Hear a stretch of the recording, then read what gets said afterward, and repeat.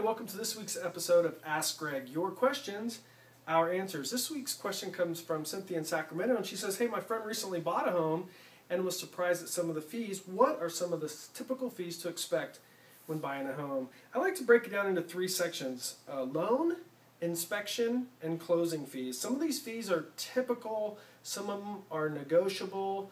The best thing to do is sit down with your lender and your real estate professional and really understand the absolute total cost when purchasing a home, and you won't be surprised. I'll give you some of the basic fees for each one of these categories. First is loan.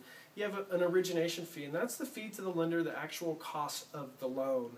It can vary. Make sure you understand what that is from your loan professional.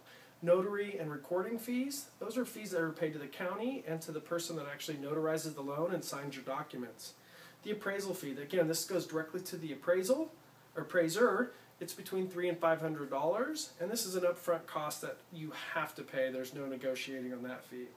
And then points. We typically haven't seen this lately because interest rates have been so low, but as interest rates climb up, points are the ability to actually buy down the interest rate. Talk to your loan professional about doing that.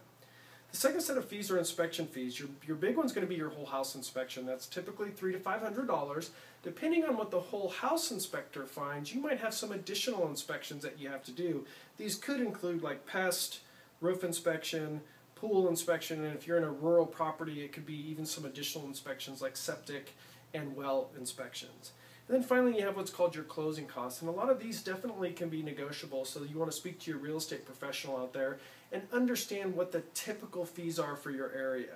So we have title insurance, escrow fees, taxes and insurance, and reserves. And this is one that sometimes that can catch people off guard a little bit. Depending on the type of loan that you have, they might require you to have some reserves stocked away in the bank or an impound account. Again, talk to your real estate professional and talk to your lending professional to find out exactly what those fees might be. That's this week's episode of Ask Greg. And as always, if you have any questions, we'd love to answer them right here on our show. Just email us at info@smartclickrealty.com. Thanks so much and have a great day.